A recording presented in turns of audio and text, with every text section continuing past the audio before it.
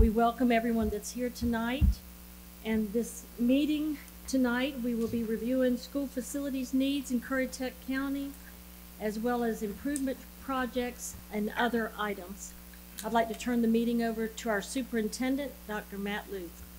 Could I just really quick interject, Mr. Luth? Just make sure everyone, this is being recorded, so if you could make sure that your mics are always on, don't mute them if you have a mute button, so everything can be picked up, because we got to share mics a little bit. So, thank you. Sorry about that. No problem. Well, it's great to get our boards together again. We've done pretty well trying to stay on somewhat of a quarterly basis to keep up with the needs and keep an open dialogue going over the needs of our county. I again appreciate us coming together. So we need to take a look tonight. At our last meeting in late October, there was discussion regarding what are we going to do in terms of the growth. We have a plan currently for our Currituck Elementary School. We're at an expansion project there. That building will be moving to 750 seats. We also have an expansion project in Currituck Middle School. That's going to push up to around 800 seats in that building. And of course, we have we are in the process of a new build off of Talls Creek Road and an elementary building yet to be named, which we are anticipating to house about 750 students. I do want to bring up that in the past we've talked about possibly needing a second new elementary school and a new middle school at the same time. When we went back and reviewed the numbers that came from the RAD study, and we went back through our notes, I went back to from our early discussions all the way back to July of 2020, when we had talked about the need for 2 new elementary schools. At that point in time, we had not talked about an expansion at Currituck Elementary. That expansion at Currituck Elementary adds an extra 250 seats, along with the new elementary school at 750. We do not project a need for a new elementary school until around 2030. So we're going to pull that part of the discussion out and focus on our other needs that our consultant Jim Cosby is going to talk about as he walks through some questions. But I did want to get that out there, that we had spoken often of a need for a second new elementary school, but that addition at Currituck Elementary School will allow us not to need a new elementary school, at least not within the next 5 years, based on the projections. So at this point in time, I'd like to turn the meeting over to Jim Cosby. Jim's going to head on up there. Jim comes to us with a great deal of experience. I'm sure he's going to touch on it. Went through, talked to numerous people, and Jim came to us highly recommended with a tremendous amount of experience in building schools and growth, and his resume speaks for itself. He has done just about everything you can do in this state, and we are very pleased that he journeyed across the state to join us here this evening. So thanks for being here, Jim. Thanks for those kind of comments. If my wife were here, she would appreciate them. And if my mother, God rest her soul, were here, she'd believe them. So it is great to be with you. And it's always wonderful in a situation where 2 boards can get a chance to have a meal together and interact together. And this is just a great opportunity. I so appreciate you allowing me to be a piece of it. This COVID situation has caused all of us to live a little bit differently. I want you to know that of all the meetings I've had for about the last 2 years, this is the first one I've wore pants for. You know, because most of it was on the screen, and it was just I'd come out with a polo shirt on. My wife said, "You got a meeting today, don't you?" I said, "Yes, I do." So that was a lot of fun. But it is nice to see folks who are smiling. Now all of you smile, because we're here just to talk about things and to share some information. I'm not here to try to sell you on anything. I'm here to share information and tell you what I have found from looking at your information, and to talk about potential options. After that, you 2 boards have to make your decisions on where you want to go. My job is not to convince you one way or the other. It's to share information with you. I had the great pleasure of meeting with your chair and vice chair recently, virtually, and I recognized them when I got here. They look just like they did on television. So that's not bad. But the COVID situation, I've done a lot of things. And it's been really hard on folks who are supposed to go around and do meetings and speak and those kind of, because some of that's dried up. It's also interesting. One of the things that I've done a lot in the last few years is interim superintendent jobs. That's where you go in and work. They say be here 3 weeks, 3 months while we get a new superintendent. And I had one that they said 3 months, and I ended up being there 18 months. So you never know exactly what you're going to run into. But the last 2 that I've done have been during the COVID.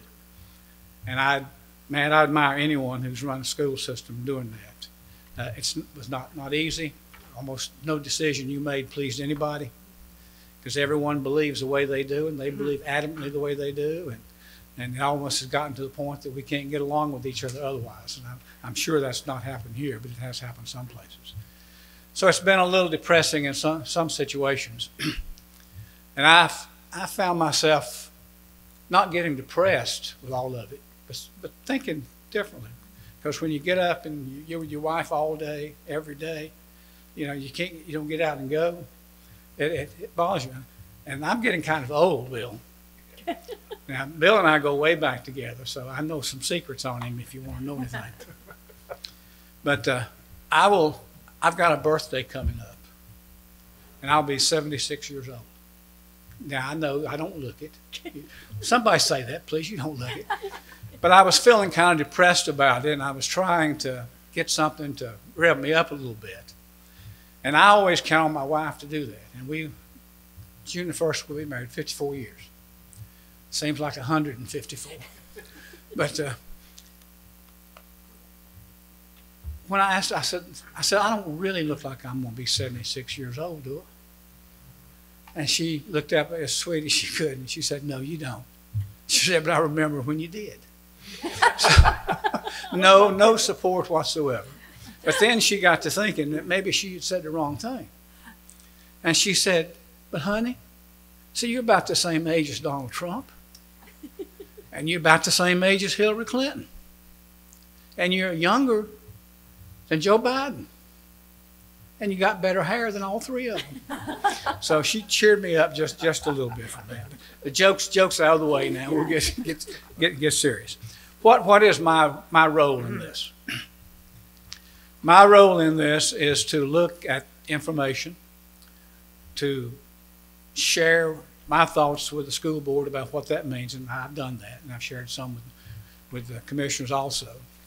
To look at options, and I've dealt with all kinds of situations. I've been superintendent in 8 different times. 2 of those times in the same systems, 2 systems twice. And have dealt with bond issues and those kind of things since the 80s. I've never lost a bond issue that I ran. I've served as consultant on a number of them. I did lose 2 of those. And both of those were because they did things differently than what they should have done. But that's beside the point. And I'm going to look at some bond information in just a little bit. But it's not my role to take all of that and try to convince you about bonds. Bonds are one way of going. There are other ways also of going if that suits your situation better.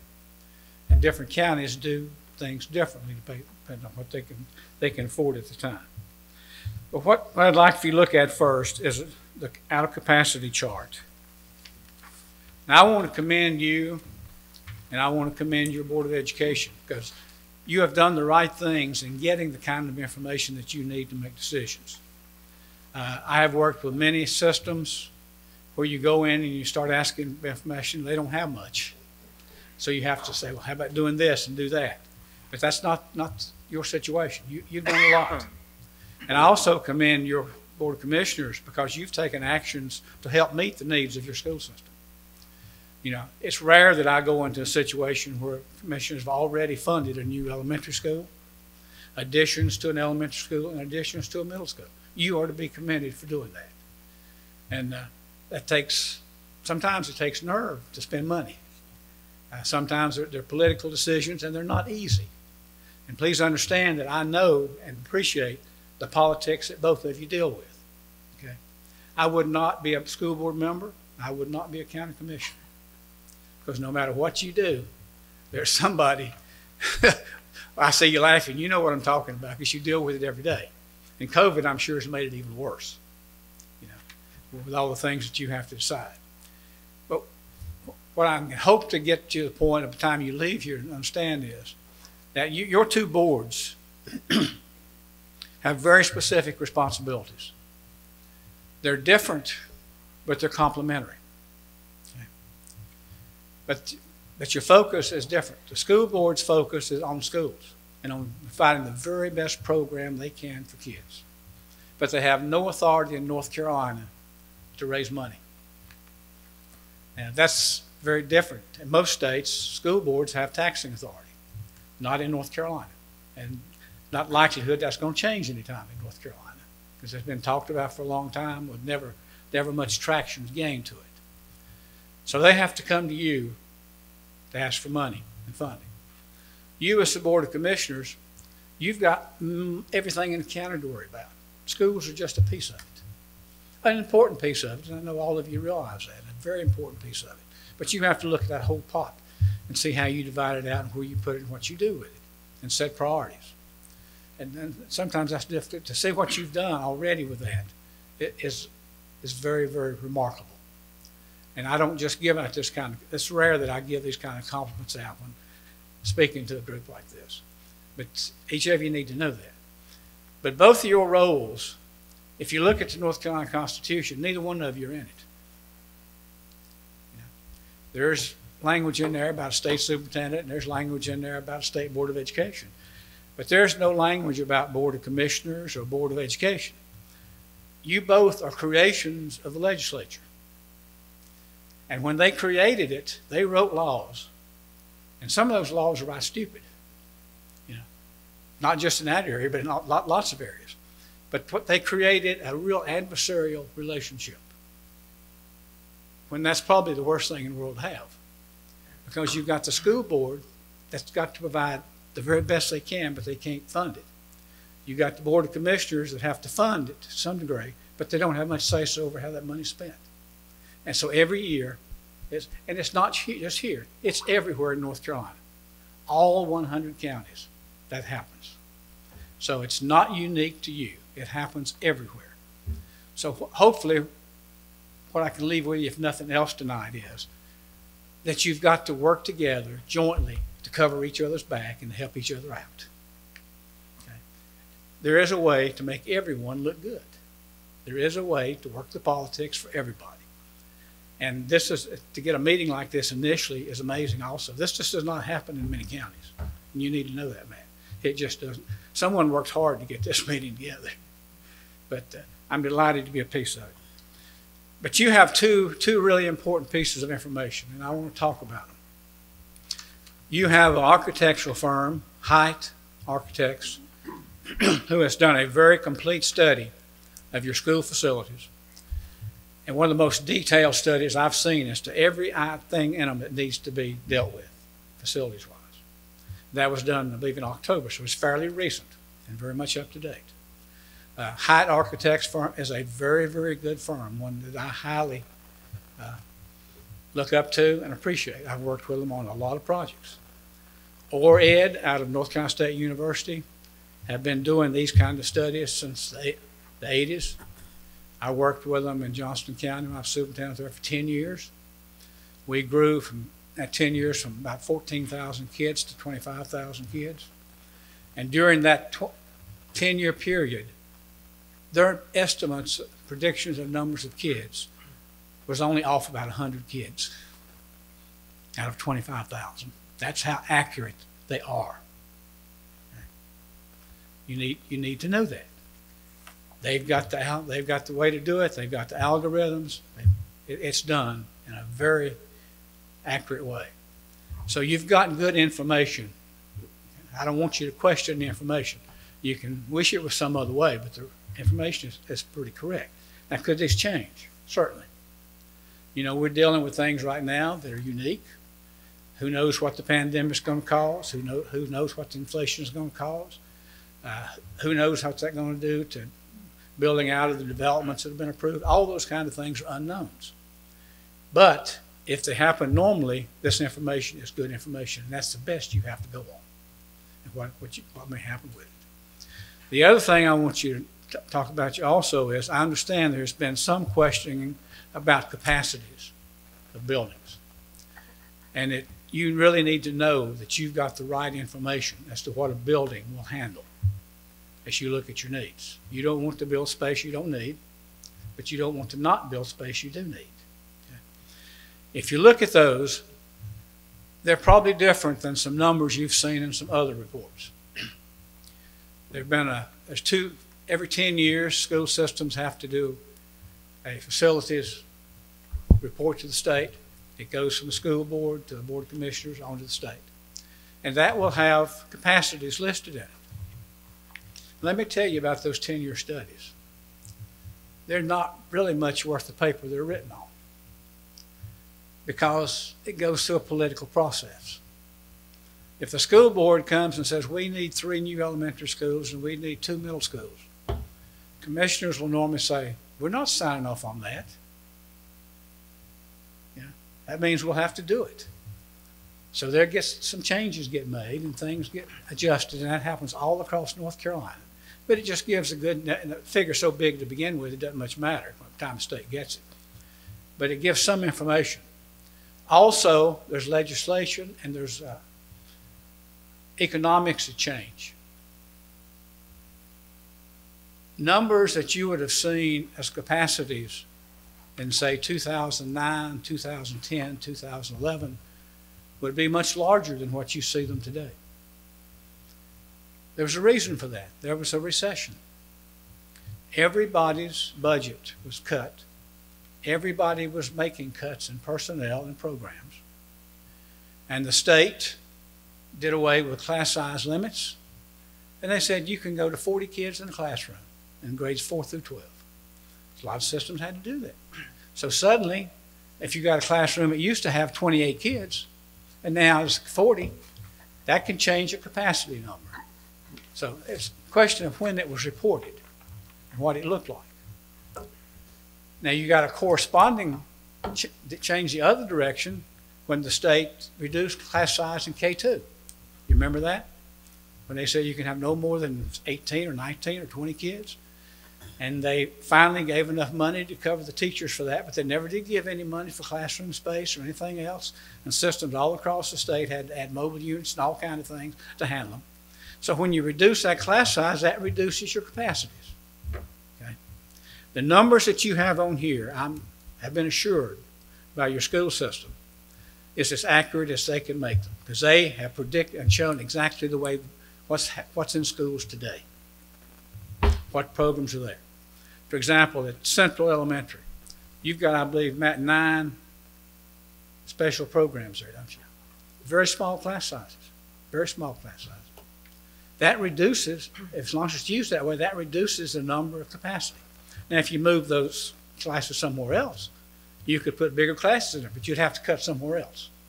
So I'm confident that the number they've given you is as accurate as it can be. And I wanted to say that to you because I know in dealing with other systems, this comes up constantly. Well, that's not the same number of capacity I saw 10 years ago, or that's not the number you gave us before. This is based upon now on exactly how the buildings are being used. Okay? So I think it's pretty accurate. Now I want to say 2 or 3 things about these projections. They are 10-year projections. They will be, if they're like what I've normally worked with already, they'll be fairly accurate district-wide after 10 years. They won't be that accurate for individual schools because it will vary somewhat between schools, but overall, and that's why you have them look at it every year and give you an every year number and make the adjustments to it. But if you look at your elementary schools at the top, and if you look at the capacity, you've currently got 2,362 capacity in your elementary schools. By 2031-32, you'll have 2,539 students. And write this down, that's a growth of 19.4%. 19.4% that you've got to worry about in K-5. But you've already taken care of it. You heard Matt say it a minute ago. You funded a new elementary school. You funded an addition at an elementary school. you are good to go for 10 years plus in elementary capacity. You don't need that. Middle schools, you got a total capacity of 1,180. That will go to 1,394. And if you'll write this down, that is a 48.6% increase.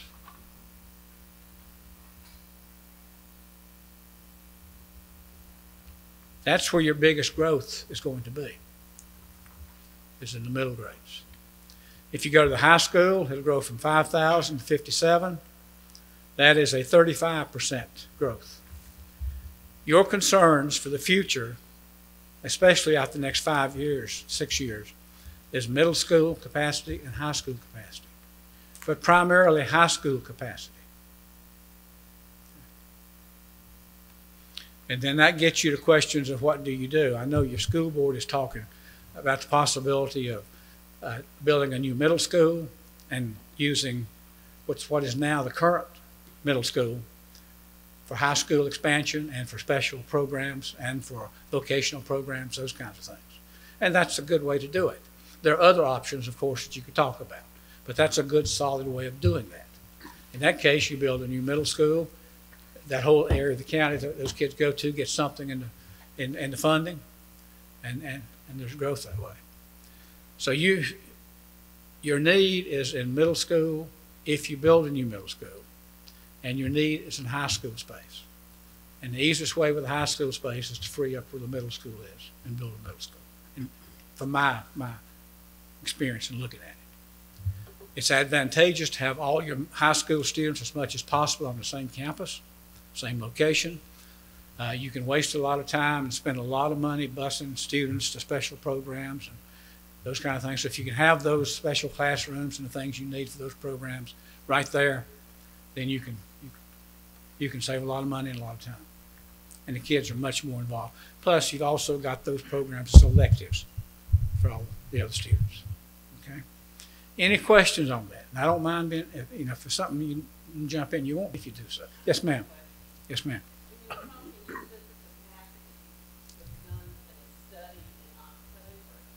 No, that's when the Height architect did this. The needs, the projects that need to be done in all the schools. You just recently did these numbers. You did these for ORED. The capacity numbers? Yes. Yes, sir. Those are the numbers the planning department works on. Yes.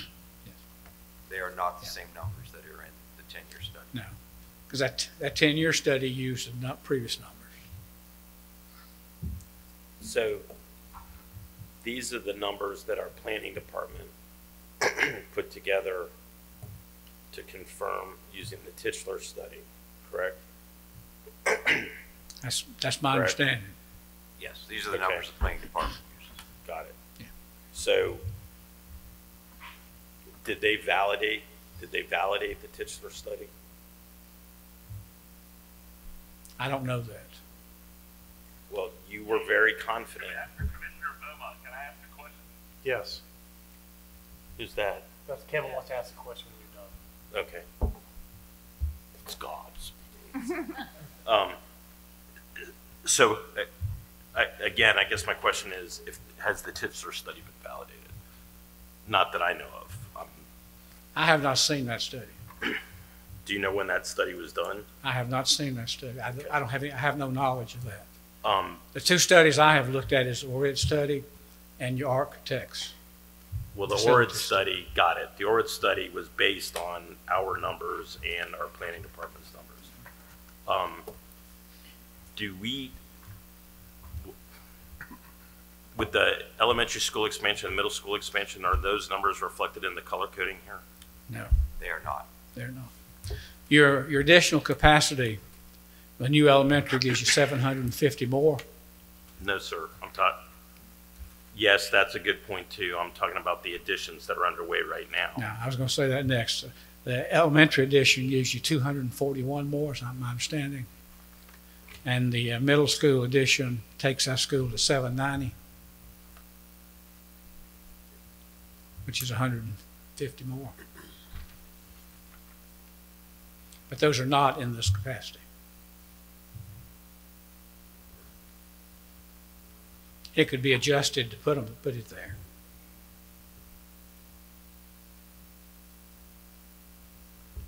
Okay, another question? Yeah. Yeah, go ahead, Kevin. All right, my question is, the numbers at the high school right now currently, where he was talking about we were going to need another high school and all that other stuff, the numbers at the high school right now, and I don't have the paperwork in front of me, but this is me being at the schools all the time, is probably around like 1,050 kids, am I correct? Yes, I think this year's 1,070. Okay.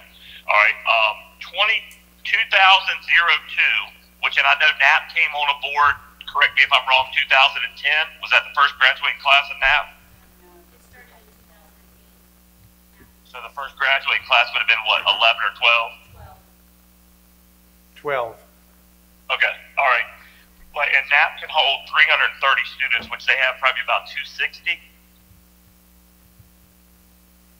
Yep, 250 right Basically what I'm saying is, and I mean, there's a trend coming of kids. I can name 4 kids from the high school that finished early online that are, good kids, not a kid that dropped out of school, or whatever. But like, I mean, I look at all the people that are working at home, after COVID and stuff like that. I mean, there's probably a third or 40% of the workforce is working at home some. So, I mean, to spend $100 million on a high school, if that's what it would cost, and I'm not saying that we don't need one now, but like I would see the trended numbers going down. I mean, the class of 2002 was roughly 240 people. I just was talking to a buddy of mine who graduated 20 years ago from Currituck.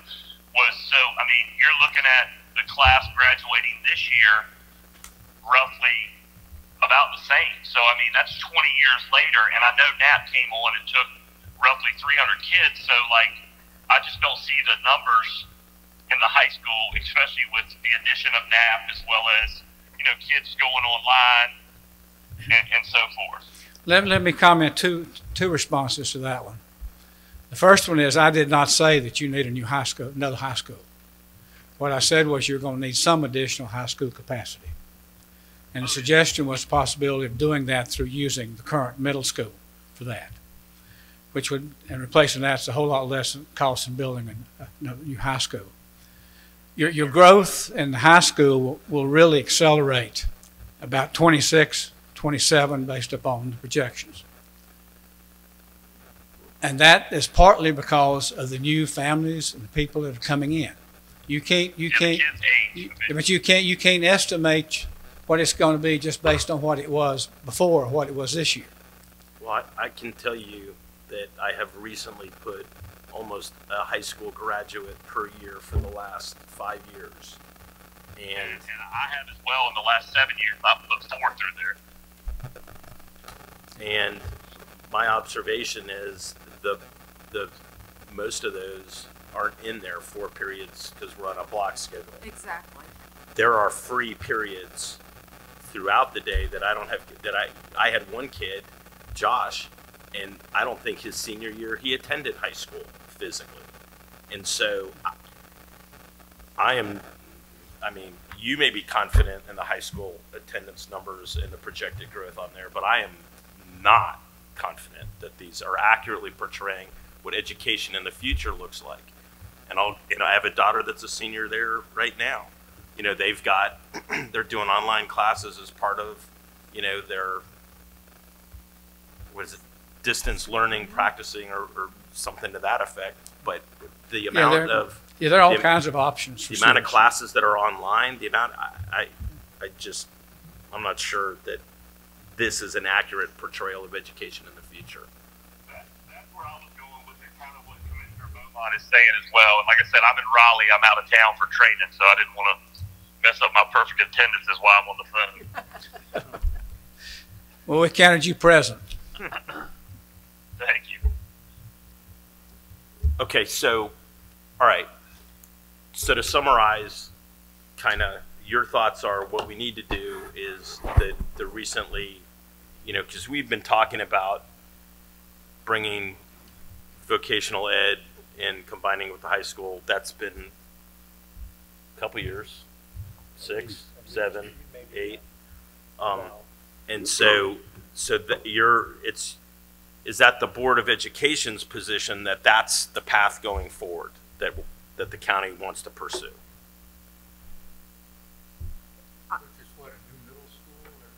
Correct. Yeah, but you're saying, am I understanding that you're saying that we want to pursue a vocational? What I'm trying to say is, and Kitty, what I'm trying to say is, we have to sell a vision. You have to sell a vision from the Board of Education, Board of Commissioners, right? You have to sell, or we have to sell a vision for Currituck County as to what this tax increase is going to buy the county, right? So what I'm asking, because I don't think formally a joint high school vocational ed facility has been tenured as the plan, right? This is what we want to do, and then we want to build a middle school. We've had discussions to that end, but I don't think that's ever been formally presented as this is the way we want to go forward. I don't know that your school board has done a formal proposal yet. That is what I recommend from the numbers that I see. But don't you agree that we all want the vocational school, but until the state gives us that opportunity for not just a one diploma track, our hands are kind of tied. I mean, the ideal situation, I feel like, based on what you're saying, is that the middle school, that the present middle school, Currituck Middle School, would be great for the vocational. You already have 2 of our big vocational facilities there already, but until we have a diploma track that will let us have a vocational school, I'm not sure we can formally do that. Do y'all agree? I mean, I'm missing something here. Were you trying to say that's a vocational track, or just offer those as an offering of? I missed something. It doesn't have to be. Well, he wants to know. Am I right? You want to know if that's what we want to do. That you've never heard us say that before. What I'm saying is, looking at facilities, what the purpose of the facility, what the diploma, whatever. I don't think the diploma is. That wasn't really what I was asking, right? What I'm asking is, are you asking for a new middle school? Or are you asking for more room for high school classes? Because they're two kind of separate, right? And then the other thing is, as you're very confident in these numbers, and the high school space is the thing that you see next, I see a whole lot of red and orange way before the high school collection goes orange.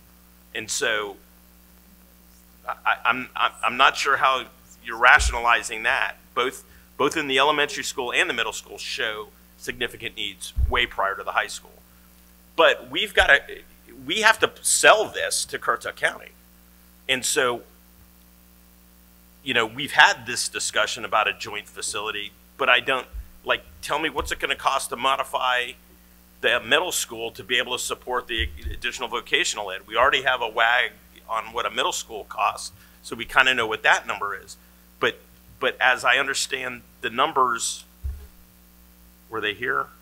With the budgetary numbers from a capital and from an operational, from a repairs perspective, these are the same numbers that we were presented 4 or 5 months ago.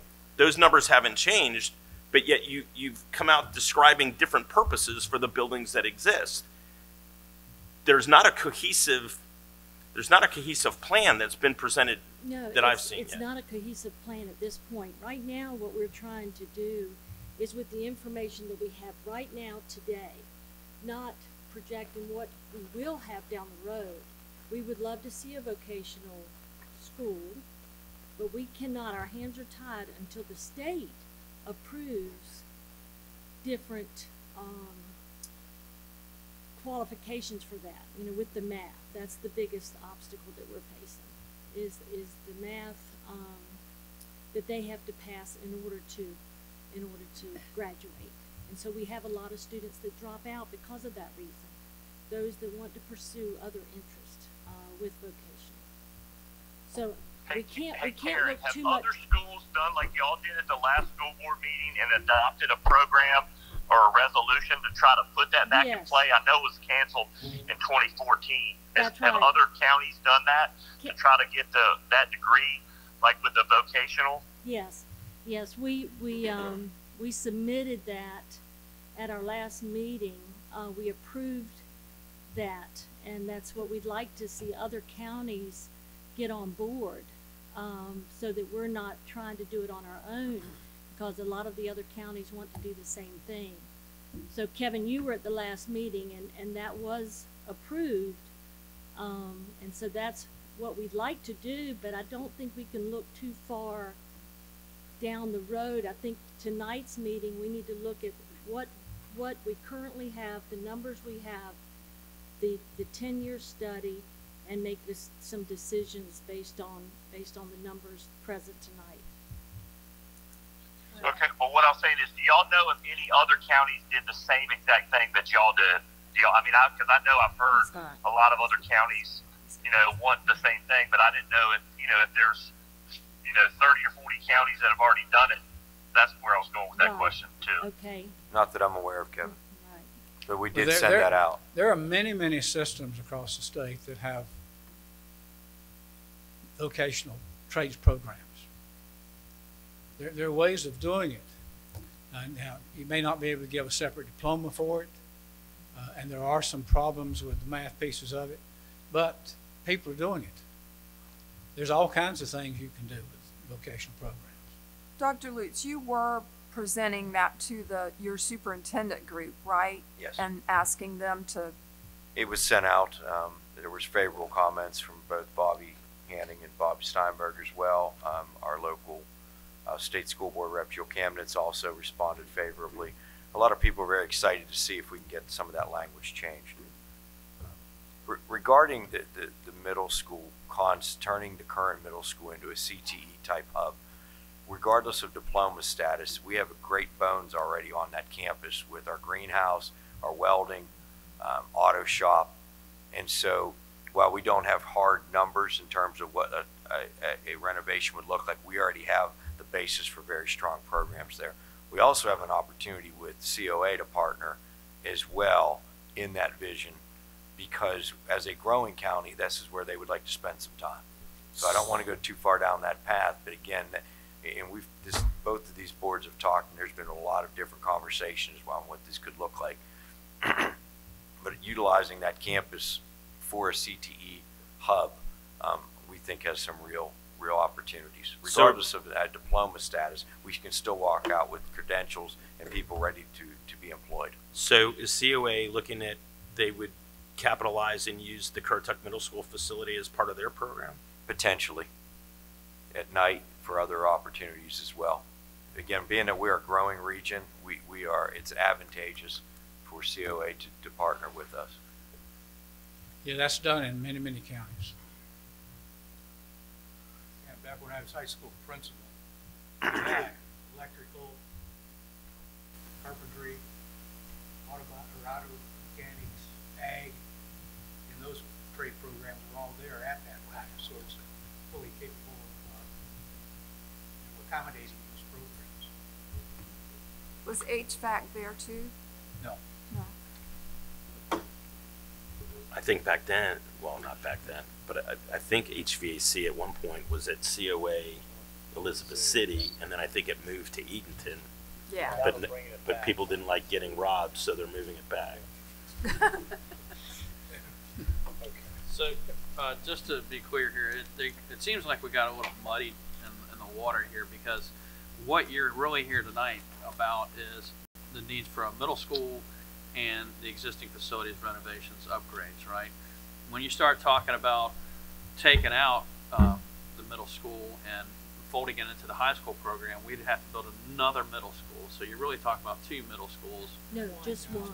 So, but you're going to be out of capacity in 25, right? Basically, at Moyoc. So we're going to need another middle school to handle that capacity at some point around there. Start talking about building it. Right. So. Well, you're going 150 more on the middle school capacity that you're adding to Moyoc. Right, which is not very far off. So, if you take out Currituck Middle School to implement it into the high school program, you've taken a middle school offline. And the new middle school was supposed to absorb, well, they're only at 540. I guess you get to a 750 middle school was the thought process. At least. But it seems like that would, yeah, you'd be out of capacity real quick. So if you're talking about a middle school, how big of a middle school? I guess the new middle school, what would it be? 1,000 student capacity? Is that I would really think the thought so. process I would here? think at least 1,000. Well, That Okay. and then with the question with the middle schools, now we got two of them. And it looks like the Currituck Middle School has got capacity for a while. How many do they Well, have? 350? 339 right now, it says. So I Yeah. guess my question is then has there been any thought with the school board of, while this is creeping up on us fast, if we moved or shifted the line a little bit to absorb some of that capacity into the Currituck, you may not have to move that line too much to absorb enough to reduce that number down. That could give you some more time then to build a school. I mean, has that thought been, you've thought about that too? So that's a possibility. We just hated the thought. We were hoping to make, that's not popular. No, I know I know it's not popular. I'm just looking at. Well, I'm just saying, the we were hoping to capacity do is- it all at once, so Okay. you get all the ugliness all at one Well, I time. know. I'm just looking at, there's so much capacity still at the Currituck Middle School right now that. Well, even at the max It's closer load, to go to Currituck Middle School than it is to Moyock Middle School. And they all, I'm just using that as an example. It's a quicker route to get there. I can say, Did he and say this is where it doesn't show, and we've largely focused on those elementary numbers because capacity in elementary is, you reach a threshold, you're out of rooms. Currituck Middle School, again, due to specific programs that we're required to offer through the state to serve all of our kids, I have 2 available classrooms currently. Despite that it says 540, it does come down to classroom space. And so when we do our building tours, you'll see some of this in action, and you'll be able to put your eyes on it and go, oh, okay, these kids are going to take up X amount of space. And so those numbers are not always, they're not a perfect tie-in. So that Okay, but- 540 capacity probably is going to be a lot less. It's less. And that 540 number, I think, has largely stayed fairly steady when I went back and looked at the last 10 years, and I don't know how closely that middle school has been looked at. but you're confident in those numbers. I'm as confident as I know how to be. And projections are projections. I know my history with ORED and seeing what they do. And they're usually very accurate. So one of the questions that's inevitably going to come up when you start talking about closing this middle school and building another is where will you build it? And it will be a tough sale for the southern end of the county if all we're doing is looking towards the northern end to build a second elementary school. And I realize that's where our capacity is. It doesn't take rocket science to figure that out. But when you close that middle school, the tendency will be to look north. And I think that will be a very tough pill for the southern end to swallow. You have to consider. Property in mind, and it would not be at the north end of the county. But that's your point is a very good one. You have to consider the politics of these kind of things. And we have. And I know you have. I have every confidence that you have. But what, Hey, can I ask what, a what a question? new middle school does do Hold on for one you, second, Kevin. it gives all those people in the southern end something. Because their kids are going to be having new middle school. So there's a reason for them to like that if you place it in the right area. Well, that's the Kevin, go ahead and ask your question. How many middle school kids go from Knott's Island, go to Moyock Middle? I know Currituck Middle, it used to be like 2 or 3. That was a couple of years ago. It's probably 0 now. But I'm curious because the Knott's Island kids used to always, and Kelly, you can attest to this, the Knott's Island kids always went to Currituck Middle. But I'm curious, how many go to Moyock Middle? Probably From Knott's 45 Island. to 60. I don't think it's that high. Because 40? I Hold on, they're still debating it. I would say 15 to 20 per class. What would you say, Dr. Bruce? Our classes, it depends on the size of our classes. The last few years have been 14 to 16 students coming out of Did you hear that, Knott's Island.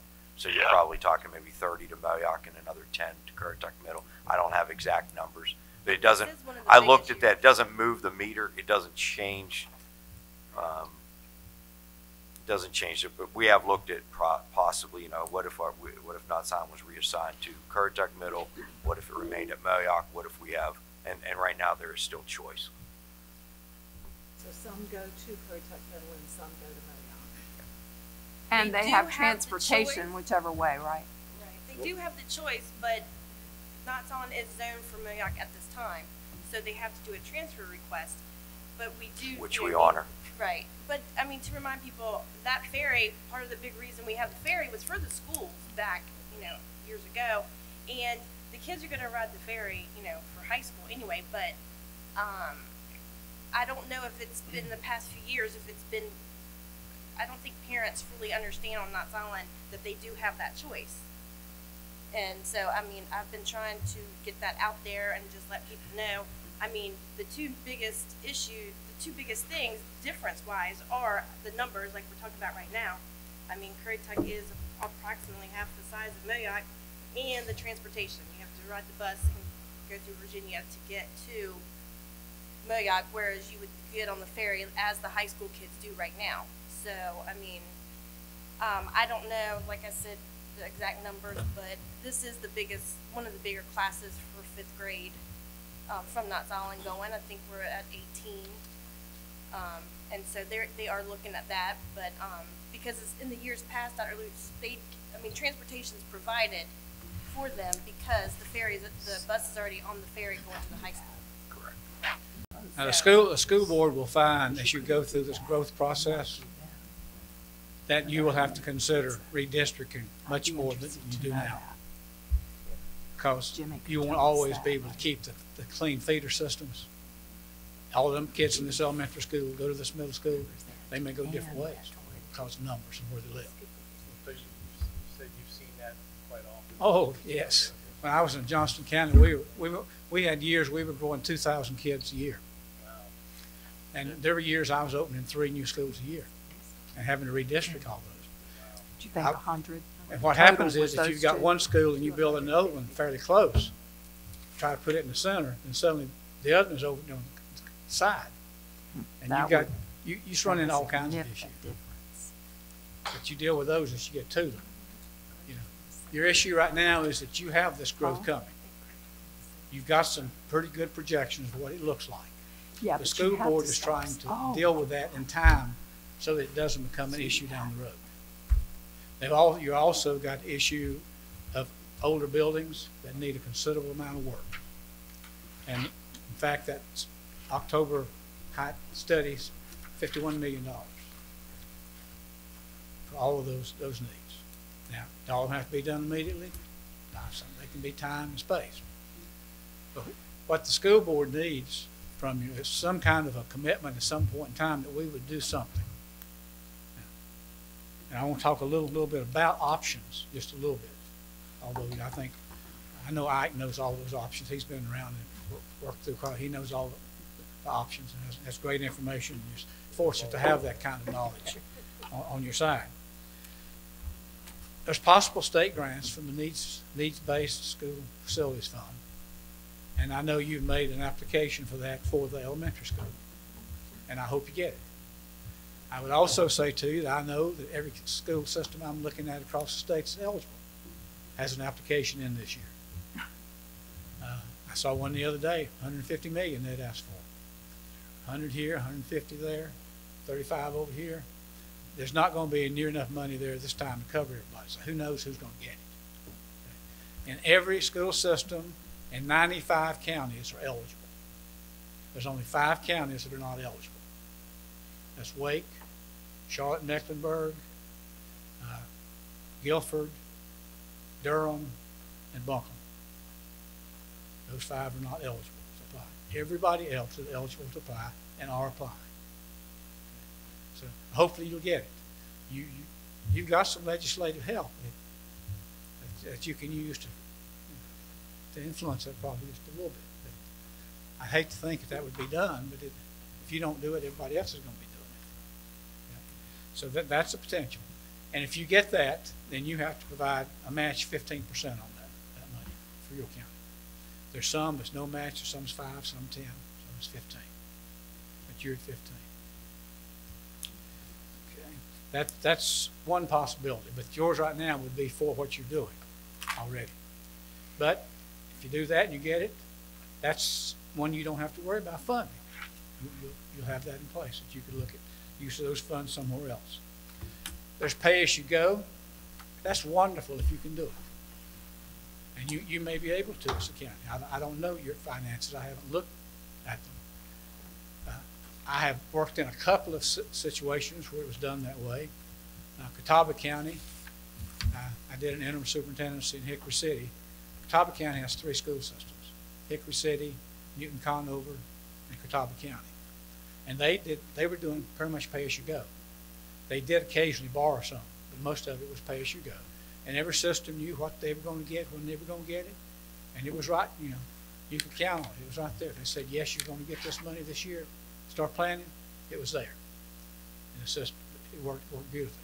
Not everyone can afford to do that. Most families can't afford to buy a house. Just pay as you go. They have to get a mortgage. And school systems and counties do the same kind of thing.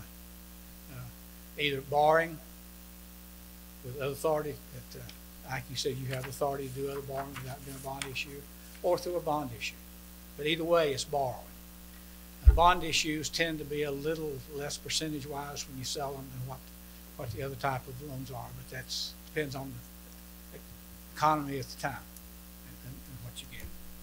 So those are basically the different options. But I do want to share a little bit of information with you on bonds, not necessarily trying to say that's the way you may want to go. If you can handle it pay as you go, and you can say to your school board, we can make sure that you have the money to start building a new middle school or whatever it is, and you can go ahead and start planning on it, and they can give you a schedule of when the money's going to be needed, that's wonderful.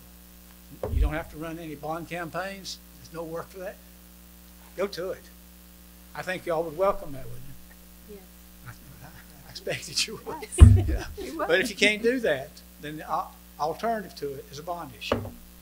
Now, you've got one handout here I wanted to give you a little information on. It's a several page one. It's in blue and red. This is historical information recently on bond campaigns going back to 1995. Where they were, what the amounts were, and whether they passed or failed. And if you go back, if you're on the first page of 95, you go up at the top of it in blue, about the 6th one down, you'll see Johnston County. I was superintendent there and passed that bond issue there in 1995. That's a long time ago. Johnston County had not passed a bond issue in 40 years when I went there superintendent. Even the state bond issues had failed in Johnston County. Now they passed statewide, but they failed in Johnston County. We passed that bond issue with a 75% yes vote. They have since then done 7 in a row. I worked with Union County. They had, let's see when they had their first one. In 2000, they had a horrible history of passing. They have now passed 8 in a row. You can go through and see them, identify where they were. The last defeated one in the state was in 2013. There has not been one defeated since then. Everyone since then, in the state, has been approved. When you presented as approved bond referendum, how quickly did your school systems need the funding for it? Relatively soon? Well, it varied from system to system. Within a couple of years, possibly? Yes, a couple of years. Okay, so Some cases more than that. And you don't need all of it immediately.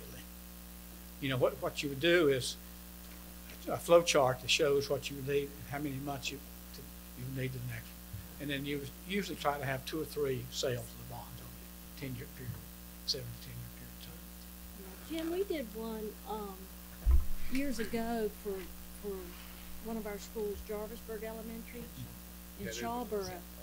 Now, was that, what, do you remember what year that was? It opened in '08. Yeah, that was, Yeah, but it was after 95.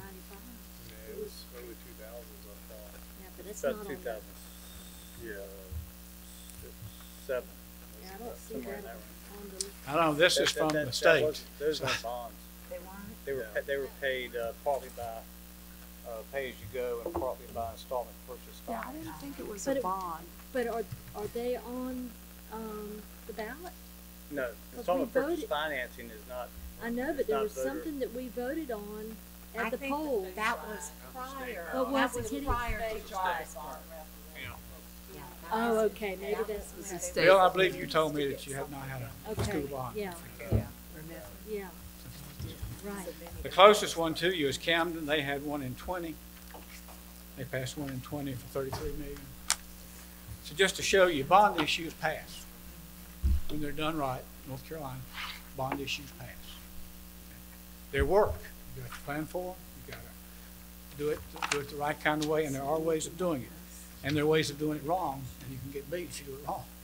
I had two that I consulted on that lost, and both of them lost. They lost both of them for two reasons. Both cases, they refused to wait till when they should have started doing it. They started a long time ahead of time. What happens on that is that just allows folks who are opposed to it to organize when you do that. And the second was they were both doing things that were extremely unpopular. One of them was Davie County. Davie has a very large 4A high school, very successful in athletics and band and all those kinds of things. They're having tremendous growth in the eastern part of the county coming out of Winston-Salem. And the school board wanted to build a second high school in the eastern part of the county.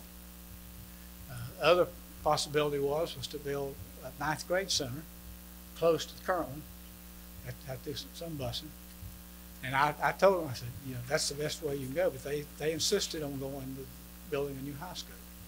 And the older folks, their old life, and folks who loved athletics and band, they just fought it like crazy and they beat it. Surrey County, and I never could figure this one out.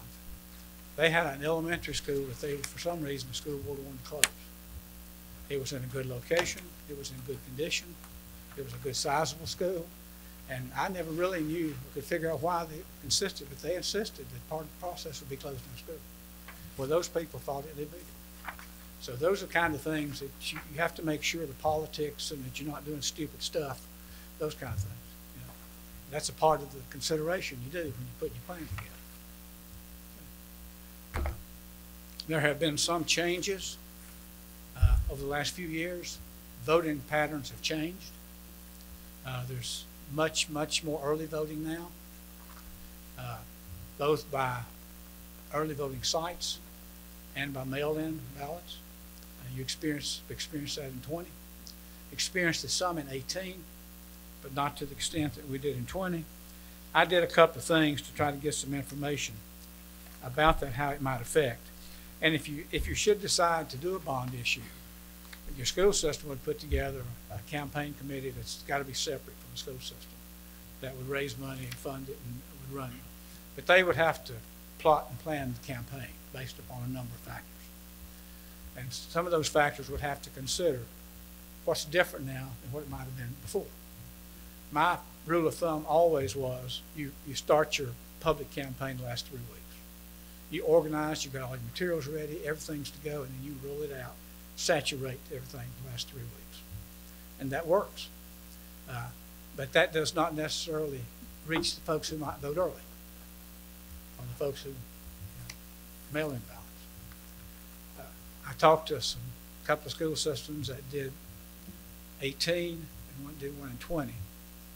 And they both said that they wish they had considered that more. They both passed, but they said they did not get as high a percentage, yes, as they normally did. So, and they recommended that you start at least 4 to 5 weeks, so the public campaign 4 to 5 weeks out. I also did some other research. Let me find it here. And the best I could find was from Pew, who's a really valid research organization. And they researched and looked at what actually took place in the 20 election, how people voted, why they did it, the way they did it, when they did it, things that would be important for consideration. 2020 was very different. And what they found was that a vast number, well more than the majority of the folks who voted early, or especially the ones who voted by mail, the ones who voted by mail, did it because of fear of COVID, that they might not be able to go to the polling place. So they did that. So that's something we may have again, may not be a factor this time. And also a really interesting thing was, of the ones who voted by mail, 23% of those folks did it the last week before election day. 23% of them. And 76% of them did it within the last 2 weeks before election. So they didn't do it real early. They did it earlier than if they'd gone to the poll, but they didn't do it real early. So whether that will happen again or not, I don't know, but that's interesting, and that's, you folks will need to consider that if they do that. So your options, if you decide on a plan, is however you decide to fund it, the school board needs to know that. They need to know when, and you need to know what it's going to be for. Because you've got to make your decisions. And then it's got to be timed out so that you can look at it and see how you fund it, whether you can fund it pay as you go, whether you can borrow it without a bond issue, or whether a bond issue is necessary. If you go with a bond issue, and you're going to do that bond issue this year, in November, there's a very tight time frame on it. The school board would need to do their resolution either in April or May. I recommend April. Just make sure there's plenty of time in between, but if you need more time than that to get your plan firm, May meets the guidelines. They would have to go to the commissioners, and you have to act on it in June. That way, I believe that's the time frame that you've put out in that schedule. That would allow you to meet all of the deadlines, legal deadlines, for election in November. And in North Carolina, school bond issues have to be held at the general elections. Used to be you didn't have to do that. There's a lot of research on that. Saturday is the best day in the week to pass a bond issue across the nation. A lot of states allow them to be held on Saturday, because everybody's at the lake and doing other things.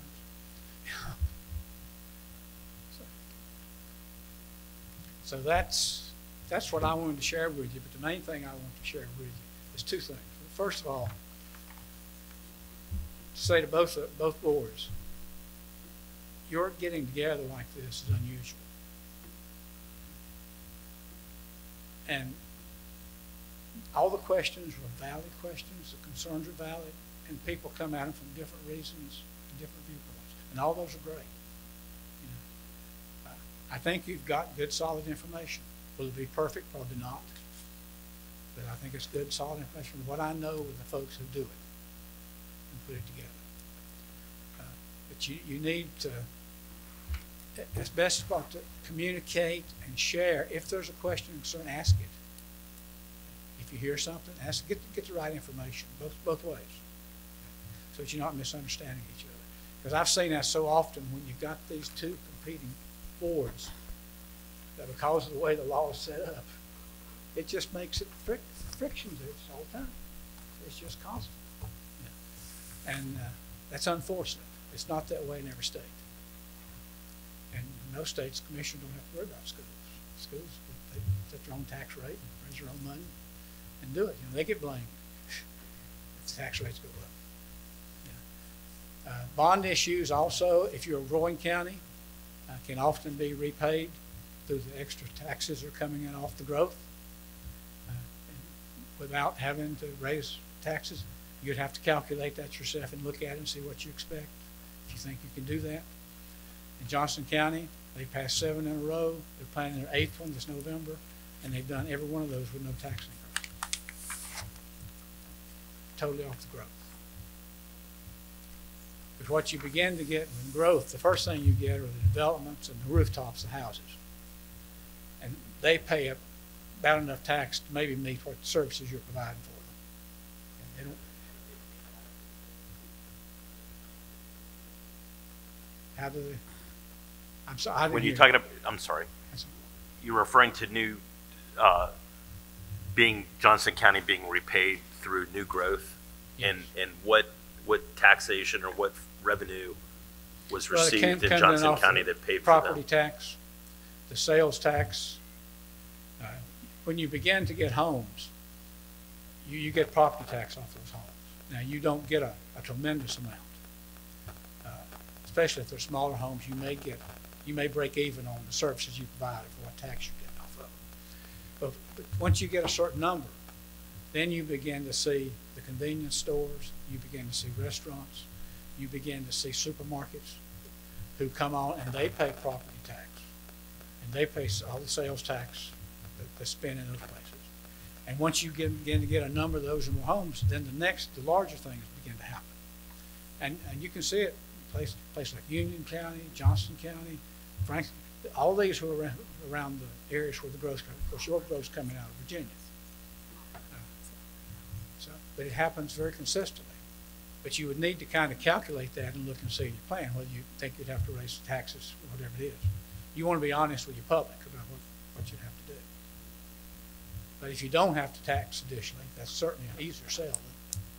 Although you can sell it if there is a certain amount of tax. One of the real advantages of a bond, or borrowing the other way also, is that you're paying it back, and you folks coming in are helping pay it back at all. If you just pay it all out up front, that's your current citizens paying for it.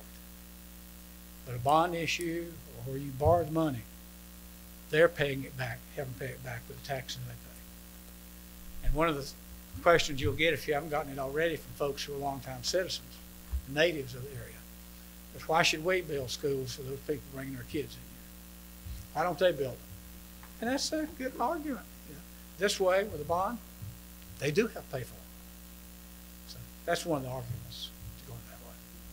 So you have options. You need to move pretty quickly, though, if you're going to do it this fall. Other questions?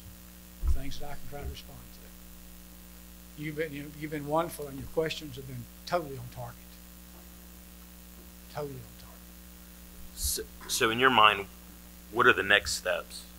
The next step is for the school board to decide between now and May, or April or May, what they want to ask you to do. If they want to ask you to do a bond referendum, they need to do a resolution at their board, and then that is transmitted to you, and you would deal with that in June.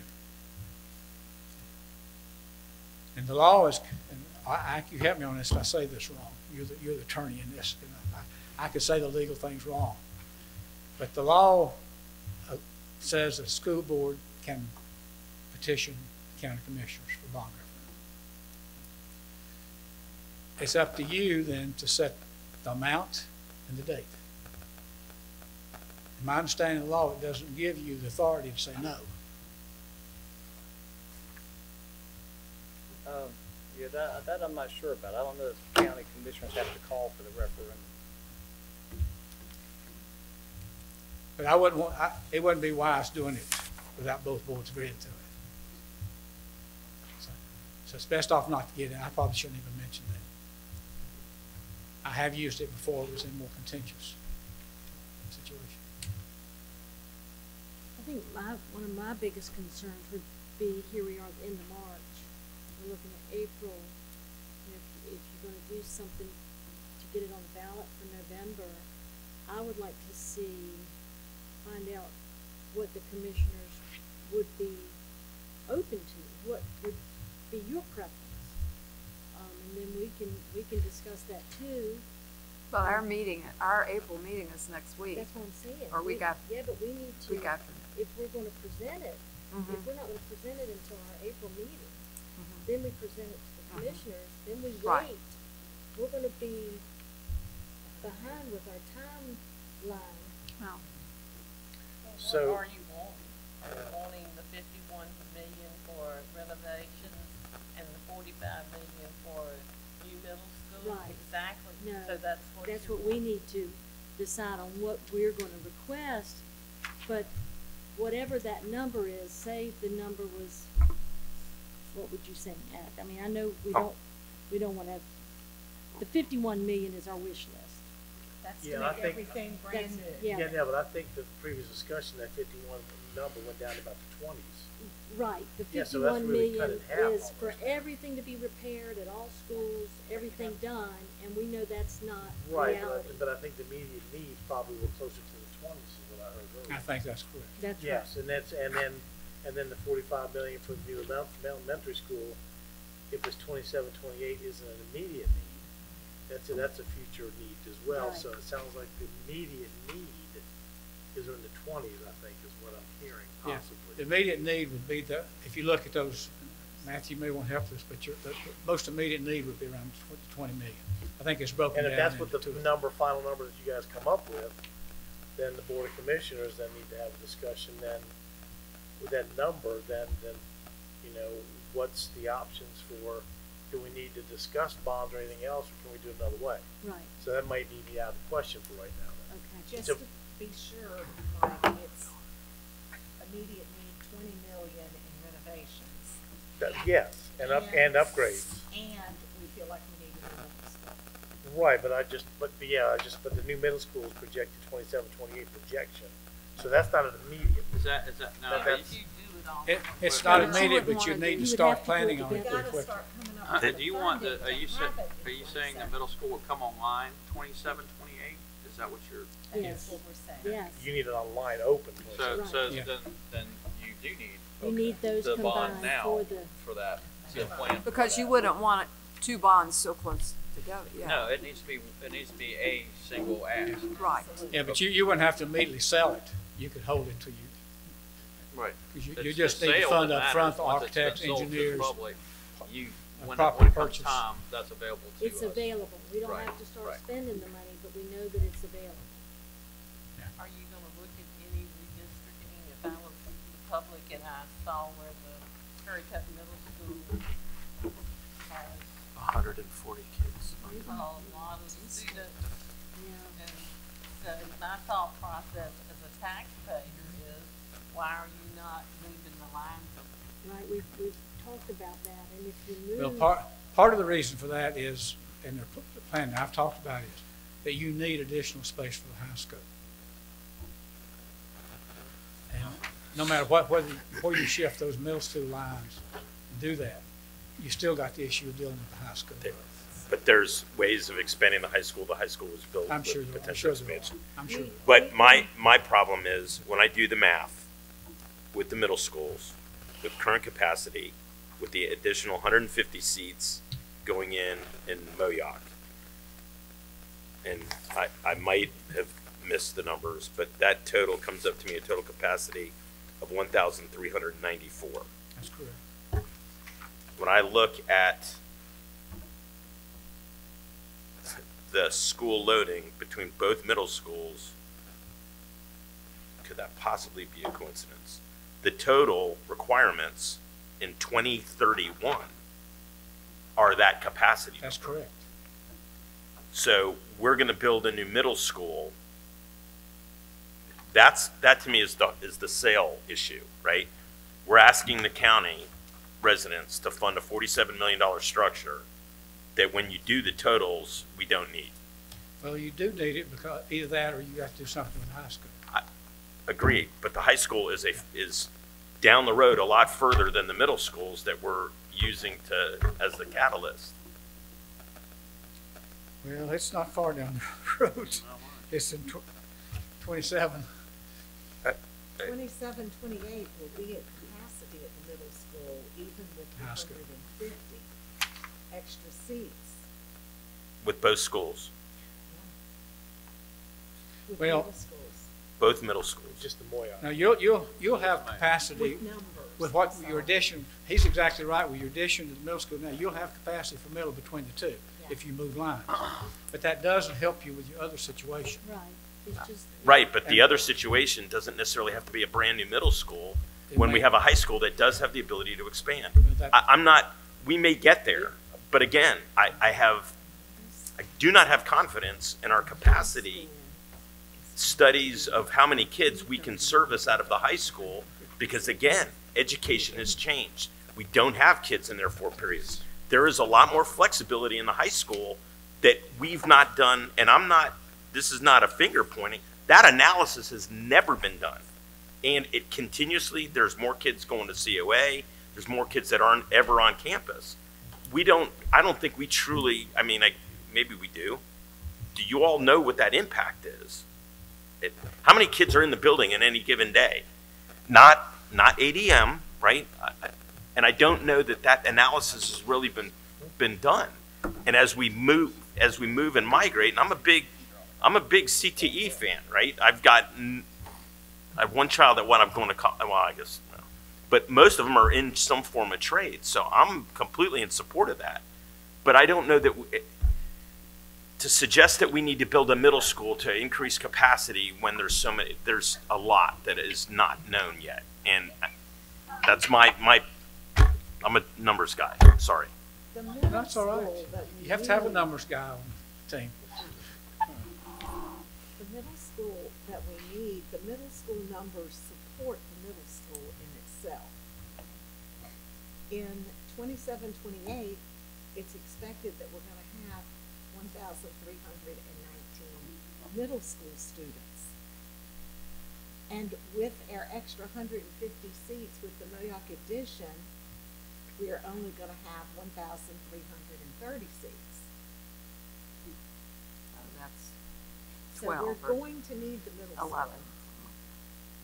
We're going to need extra seats.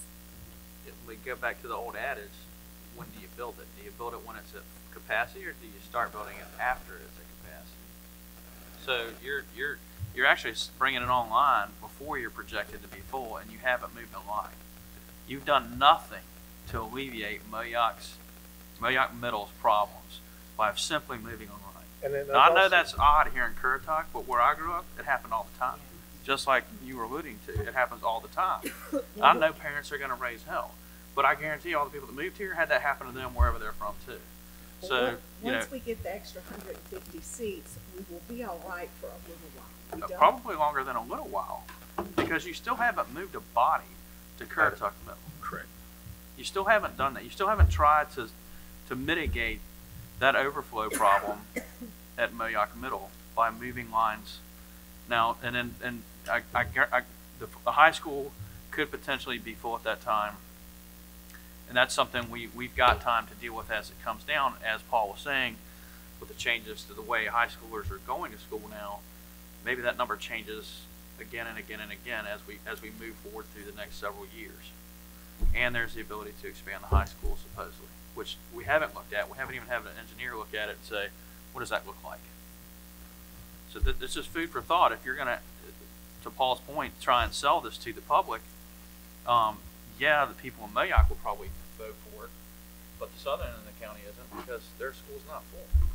Hey, Commissioner White, can I say something?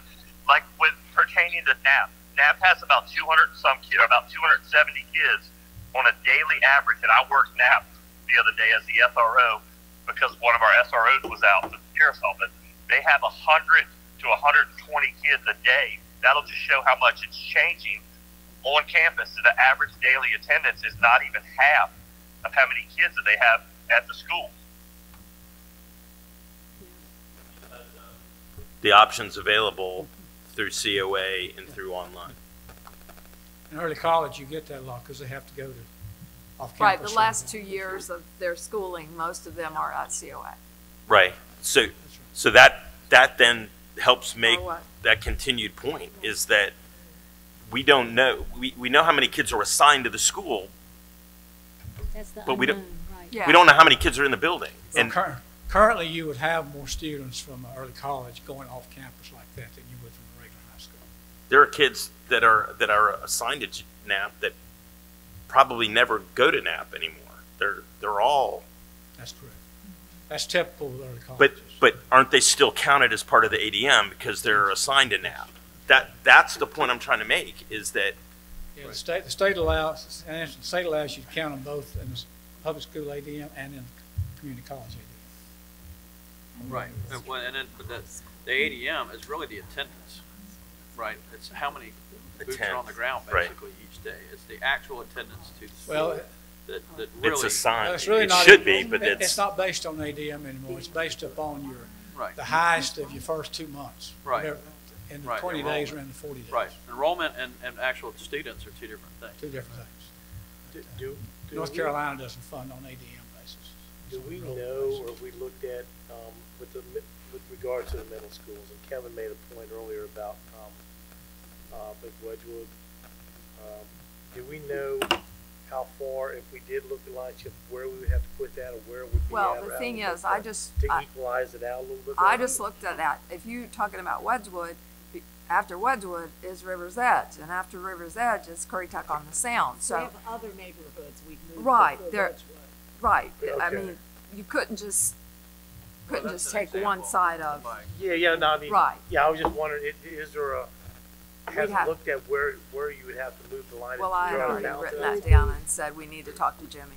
Okay, because I mean, I'd like to know that too, is I guess is how far, if you moved it a mile maybe. Well, the other it part could of it, take- is it even conceivable to do? Yeah, is it conceivable to, what would it look like? How would it equalize the schools out a little bit better? I mean, just an option that I think I would like to know if we're gonna be looking at discussing doing a new middle school. Do we look at all the options? Do we have all the data in front? If we moved it a little here and with this, could we buy 2, 3, 4 more years? I don't know. I think we need an honest assessment of enrollment versus attendance. If we're looking at just enrollment and making decisions for enrollment, that might be the wrong answer for the high schools especially. But if we're looking at actual attendance, how many kids are at COA, and I know that's a good number, just having been over there in the last few months. I think, that's, and online, I don't know how many kids are still doing online classes. I know it was not a great deal when I was there, but I do know that that's an option. And I think that there needs to be a real assessment at what actual attendance looks like, especially if you're going to sell, we need a new high school or we need a new middle school. I think that's going to be a question that people are going to want to know the answer to. So if you're trying to get out ahead of it, I think that's something that really needs to be discussed. I would agree with you. And we will see that with the tour, we'll see Well, we need to. what bodies there. But we Well, know no, also, but we can get that number. Jimmy can, Yeah, well, no, Renee can do it. and Renee She'll- can she'll do know it that too, but number. I mean, you'll, And then I don't think it's gonna be as many as you think. So last semester on average, we had 60 high school students enroll in college classes here on campus. oh, I was talking about Jimmy doing this. 60. 60. Yeah. I think that kind of information is important to make people understand, because there may be this, and I will say maybe a misconception that a lot of kids never came back, that they're at home on the computer Right. like they were during the pandemic. And I think it needs to be clarified, because there may be this few number that are actually still doing that. Those numbers, Paul Fizzy's a numbers guy. I think a lot of the public would like numbers. These numbers that you got in the 10-day, are these the ones that are actually enrolled in your school? There would not be any who's doing something else at the computer unless Out it's, of the and you're not 27, offering the virtual 60 option. were averaged at COA. And please correct me if I'm wrong. But most of your students who are in school, who are doing online, are still at the school doing it online. Plus, you also have to provide a staff member to be with them while they're doing it. It doesn't free the school up of being responsible for those students.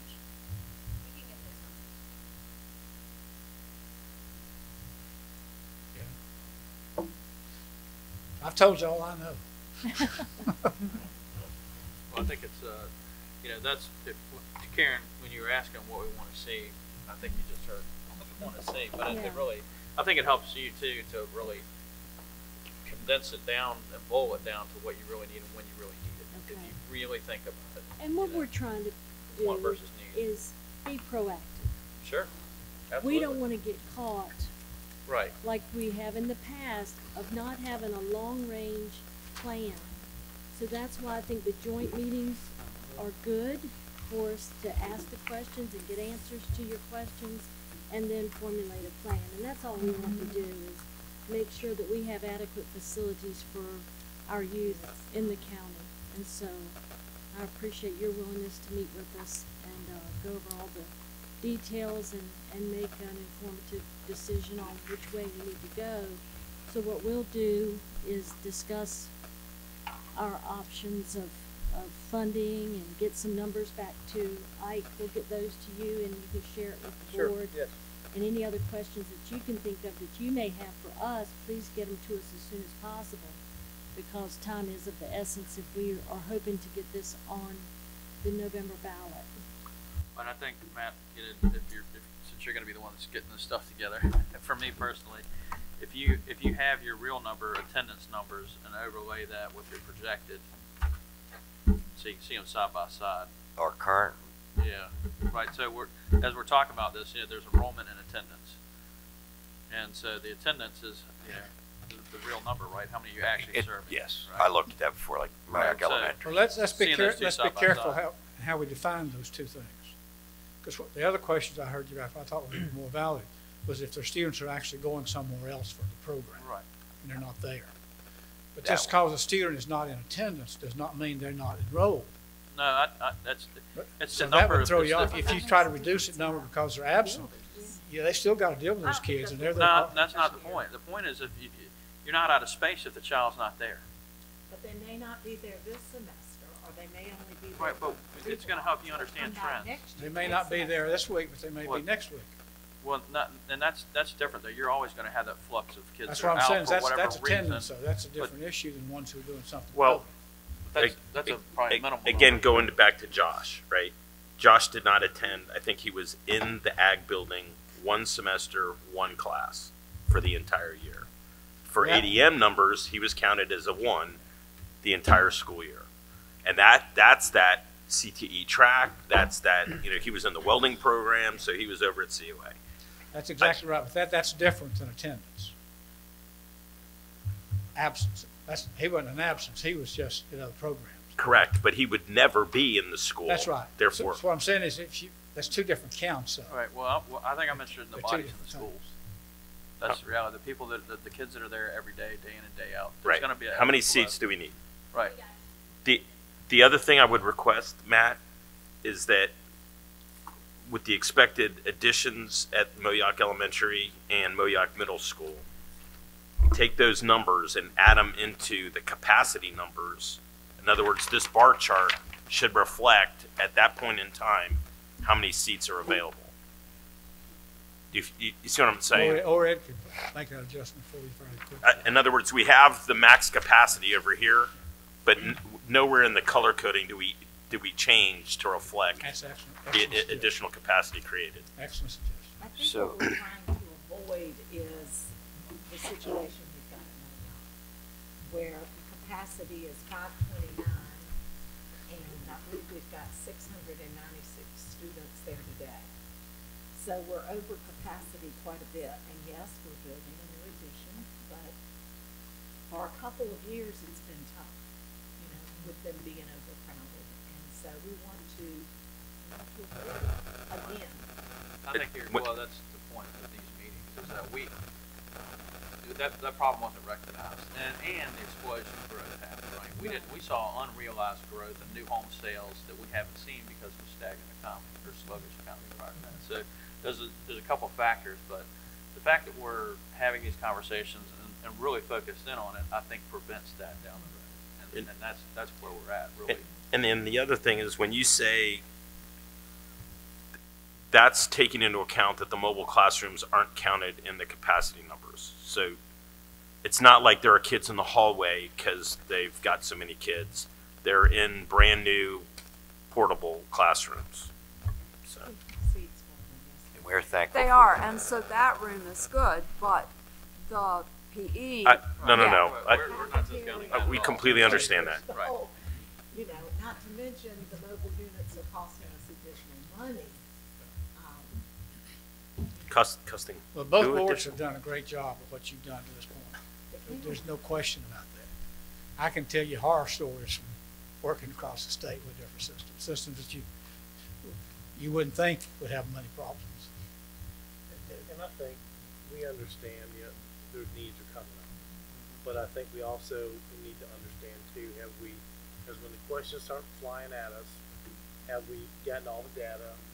Have we Absolutely. have we looked at every Told you I wouldn't have your option, job. every possibility to get as much time and do everything we can? And that's all I think we're really needing is all that additional information to help them decide, when and what and how. And I think one thing would be if you move line, you need to see those. So, and I want to, so the high school question, I get that one with space and data. When it comes to the middle school, these are kids in seats in sections of classrooms. So there's a number where and we are very fortunate we're adding that addition on Mayock Middle School because we will literally be out of space soon. So that's going to come in a very timely manner. Currituck Middle, while that number does sit at 540, I'm going to do a very tight analysis on room usage. Okay. Because again, it gets different at the secondary level than at every level. It has a different meaning towards what capacity is. You have a much greater flexibility at the high school level with classroom usage than you do at middle school. And it's because things are done by grade level and kids don't change grade levels. I don't want to get too far into the weeds on that. And so I'm going to do a very tight analysis on that classroom usage at Currituck Middle. Because while it may be 540, that is almost in a perfect world where we're not serving kids of high needs and we're not providing education as required by the state. So I will make sure that is ready to go as part of this. And we'll make sure when we do our building tours, we'll take a look at that as well. Right, and I was going to say, when you do the tours, especially, Jarvis and when you go from like Mayock Middle to Currituck Middle, you can see the difference. I mean, I think I reported to somebody, they're still using the same cabinets from 30 years ago because I remember them. Well, I was doing And so. right, I mean, so Currituck Middle, I mean, we're talking about a new school. That school really, and we were just in there a couple weeks ago, and I commented the desk. I mean, I swear I think they're using the same desk from 30 or 40 years ago too. So, I mean, They were built better. Back then. Right. It still functions as it does. they may, but you really see a difference when you go from Mayock Middle, to Currituck Middle. As far as what's As far provided as for what, one school versus right, the it other. does look, I mean, like I said, we went to those two and spent the day at both of them, and we really taken the time to look at those little things. So, I mean, that school really, the high school really, it needs It's an dated. upgrade. Yeah, It does. It does, but yeah, just so I'm clear, I just want to make sure. So you want the numbers on the an analysis of moving some lines and how it would affect the number, and a clear direction on what we think we need to go. Whether I think we're in agreement, it's not the high school. I mean, that's what I'm getting. I mean, I don't feel like that's what right. I think it's either. Right. Well, that's part of it. Okay. And the real question is, does the middle school actually need to occur finished out in 27, 28? Or is it actually a little bit further out? Because if you're shifting lines, if you're moving stuff around, you can postpone that date of that spend by maybe 4 or 6 years. And in doing so, we've kind of held it off, and we're better prepared to help do more pay-as-you-go possibly. We can look at funding, how we do that. It helps us out with the renovations and things that you need as well. So there's other things that play into the funding of all of this. Does the Board of Commissioners prefer a pay-as-you-go plan? We have, but we can. I mean, some projects We you don't simply know. can't. That's where if we get some real numbers, then we can understand the financials. Okay, well, this is what we got. We can do a little more better financial planning then. At that point, Bob's point, if we know we can buy 4 more years or whatever, then we can sit down and discuss as board members. Okay, what's that do with our financial options? I mean, I think historically, we are a pay-as-you-go kind of county, and that's both from our facilities to, you know, we just like to do that. And Understood. the other thing I would request is the maintenance. You know, again, communicating what the 21 million, whatever that number is. Like, here's not to the level of detail that the engineering firm provided, but you know, we need this much for, you know, HVAC upgrades, and you know, something that is tangible. Got it. Yeah. That study That will breaks be it exciting. out pretty clearly. I don't like lump sums because Mr. Mullins will be happy to work on that. Got it. Just throw it. Sweet. Got nothing else to do. Right. Finish food. I don't Two either. new schools. What else? No, I mean, For me. I guess we'll just wait to hear, or someone will get back with the county manager.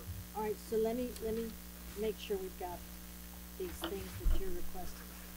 You want to add the numbers to this capacity table with the renovations?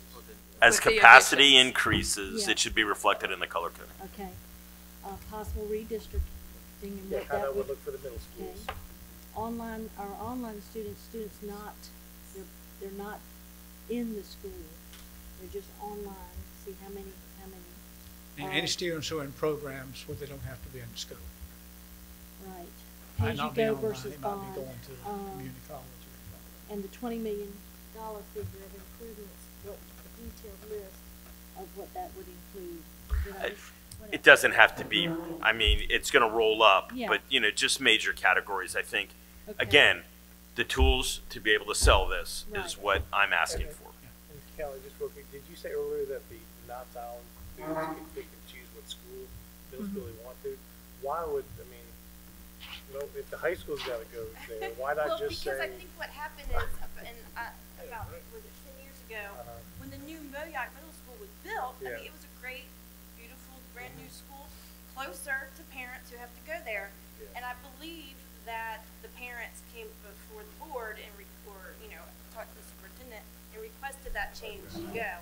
And at the time, Moyoc Middle was not, Yeah, play you know, around. full capacity. Right, so you Yeah. can choose which one you want. They to had do. that option if they worked in Virginia and they wanted to drop their child off.